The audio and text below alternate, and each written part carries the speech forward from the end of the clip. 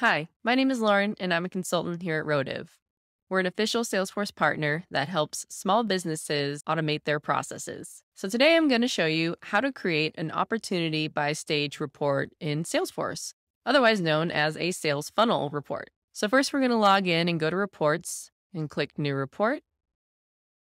The report type is going to be opportunities.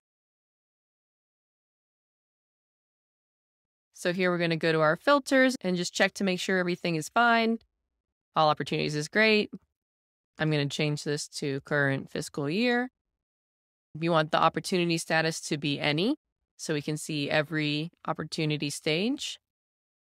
And then we are going to group the rows by stage. You can hide the detail rows. And here you can see each stage. Next, we just add a chart. Click on the gear icon for the chart properties and change it to a funnel. And then I would uncheck combine small groups into others because this could have the funnel stages be out of order. If you want, you can show values or percentages.